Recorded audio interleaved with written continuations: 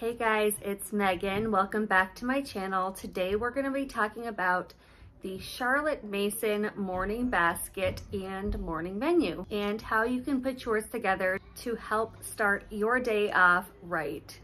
If you're new here, we are a homeschool family of 9. My 2 oldest boys actually are no longer living with us, but I do have 5 little ones in the home still. And we have been homeschooling since about 2017. We've tried many different programs over the years, such as Sunlight, My Father's World, and then we did unschooling. Those things really worked for us, and I still felt very stressed out and my home felt very chaotic. And so I started doing research into the Charlotte Mason method of homeschooling, which I had looked at before, but just never really dove in too seriously. And I just absolutely fell in love with Charlotte's beliefs about education. Everything that she says just makes so much sense. What I really loved the most about it, and there's a lot of things that I do like about it, which I can go over in another video, but what I really love the most is the focus on the child as a whole, character development, information, and the focus on good habits, because it just makes sense. If everybody develops a good habit, then you will have smooth and easy days, as Charlotte says. One of the ways to create a peaceful atmosphere and to develop good character is to start your mornings off right with a morning basket. This is ours, which I just put together, and we're going to be going over what I put in here today. And I want to say that there's no right or wrong way to do this. I would just recommend doing some research and see what different types of things that people put into their basket. The whole idea is that you're starting your day off with things that are peaceful activities and that are good and beautiful to really get our minds in the right place. I've seen ones that have puzzles and different types of games in them and copy work and all kinds of different things. So just know that there's no right or wrong way to do this. Just do some research and find out what works, what you think would work best for you. You can make one for each individual child and do it that way if you want to. I'm not doing that right now because we're literally just starting out, but maybe eventually we will do that. But I look at this as a good way for us to all come together as a family and do some things together. So the first thing that we have in here is the Catholic Youth Bible. At night, we sit down together as a family and we're going through one chapter of the Bible a day and one proverb per day.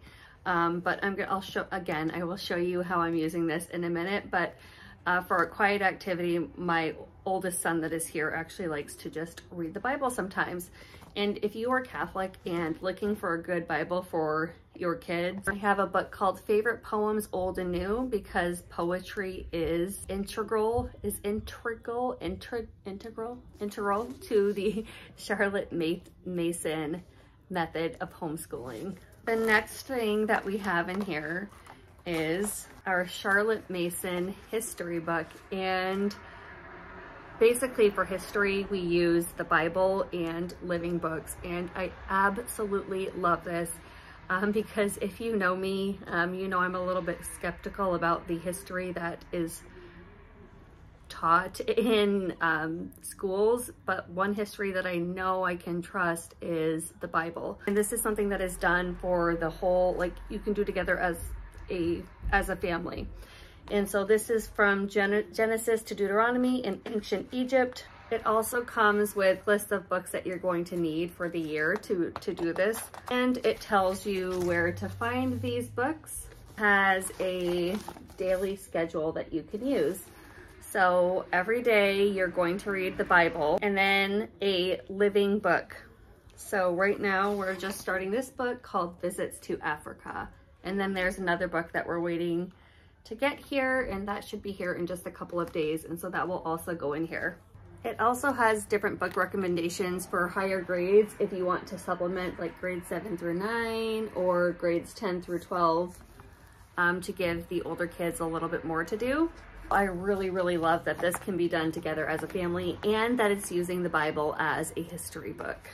The next thing that we have in here are our nature journals, and nature journals and nature studies are absolutely huge in Charlotte Mason, really for the purpose of getting children to really see the diversity and beauty of God's creation, and really getting them to love and appreciate God's creation.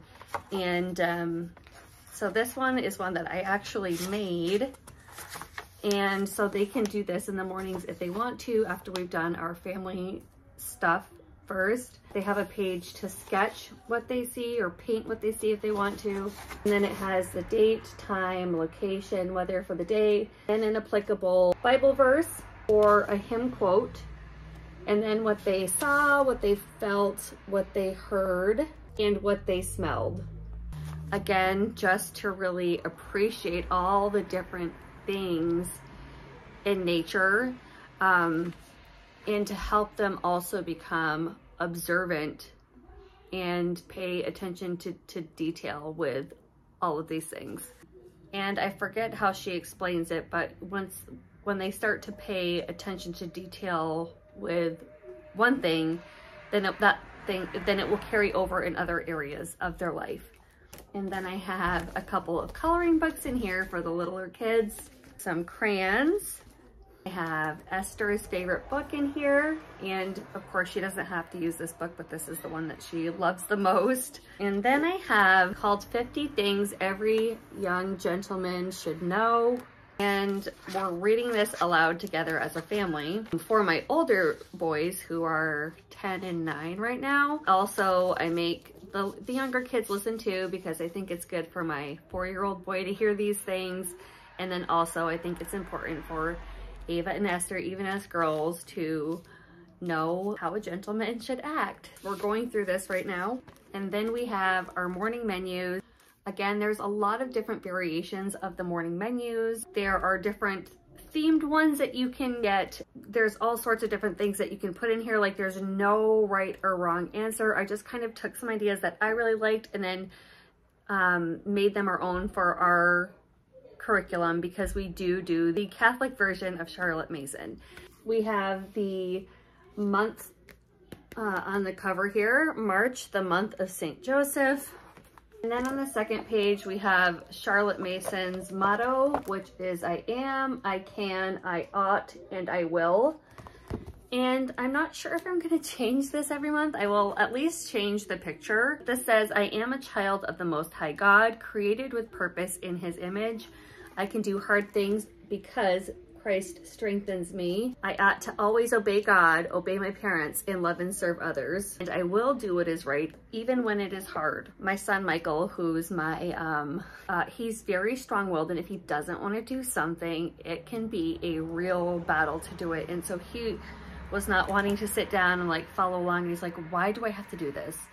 And I said to him, because, you know, we're working on developing our character and developing our will.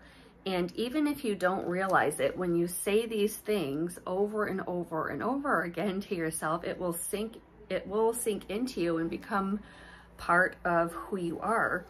And these things, as we're building our child's character and forming them, are really important things for them to know, because the world is going to try to bombard them, telling them that they're not enough, or that they are not important, or whatever the negative thing is that brings so many people down today, to where we have rampant mental illness and people on all kinds of medications. Like, I want my kids to know who they are in Christ. And so repeating these things every day, I am praying will really sink into them, and they will know that they are valuable, and that they are created in God's image, and that they can do whatever they want to do that is hard spiritually, and I really do emphasize that to them through Christ. So there's that. And then we have our March poetry, and we are repeating these ones every day. And most of these menus that I have seen do have the Charlotte Mason motto, they have the poetry, they have a hymn, and then they have scripture memory, and then the other pages can vary. So I'm doing a saint of the month for ours. This month is St. Patrick because it's March. And then we're doing a prayer of the month. This month is the breastplate of St. Patrick. We are doing a hymn. This one is a Lenten hymn called Lord Jesus, Think on Me. So we're listening to this every day and reading the words of the hymn as well. We are doing the scripture memory. Believe it or not, Catholics do read their Bibles, or they should read their Bibles anyway. I want my kids to know the scriptures and be able to give a defense for why they believe what they believe. And so, yes, even as Catholics, we are doing the scripture memory. And then we are doing art study. So this month, our art study is Claude Monet. And art study is also a huge part of the Charlotte Mason method. Again, this is another way for them to learn to pay attention to detail. And so it comes with some prompting questions for them, which I think might be important for younger ones, especially if they're just starting out with this.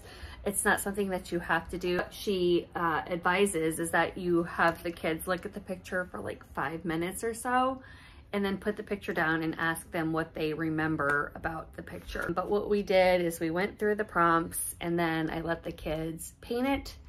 And then next week we'll probably do that again, and then I'll have them repaint it again. And then the last 2 weeks of the month, we'll do it without the prompting and see what they can remember from the picture. But I think that you do one artist per term. And so next month and the month after, we'll just do some different pictures of Claude Monet, or you can change your pictures up every week, however you want to do it. Like I said, there's no right or wrong answer to doing this.